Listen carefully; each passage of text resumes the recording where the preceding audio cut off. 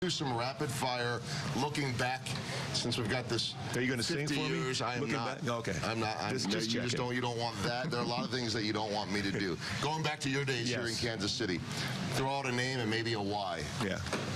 You need a clutch hit. Clutch hit from who? George Brett. I remember we jumped on his back in the '85 playoffs and then into the World Series. He just said, "Don't worry about it, guys. I'll come through in the clutch," and that's why he's the best clutch hitter. Yeah, that's an easy one. Yeah. Best defender. Frank White. Frank White was unbelievable. His range, especially when you think about how quick that AstroTurf was back in the day and how he got to every ball and turned in double plays, there was no one better. Best arm. Best arm, let's go best arm in the outfield and then best pitching arm. Well, best pitching arm would certainly be me. Yeah, but the best arm in the outfield, Danny Turnbull had a very good throwing arm, but I got to go with Bo Jackson because it was just fun and funny to watch him throw the ball from the outfield. Best looking pitcher, obvious. Well, it goes with the best arm on the mound, too. Me. It wasn't Monty. Well, Monty was close. Okay. I might have had a little longer hair. That's the only thing that helped me out. The girls have still been speaking all these years later, and they say that it was Gooby. Biggest prankster? You know, it's easy to say saves, and he was pretty good, but I still go with Quiz. Quiz was hilarious. I mean, some of the things he did and some of the, this being around him on a consistent basis and the things he got away with because he was Quiz, I say Dan Quisenberry. Best leader? Hal McRae.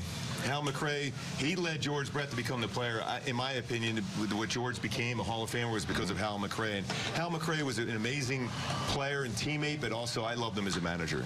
This might be the same answer, maybe not most intimidating teammate. Most intimidating teammate. Whew, that's a good question right there. Bo Jackson obviously was pretty intimidating for the opposing side, but I think Brian McRae.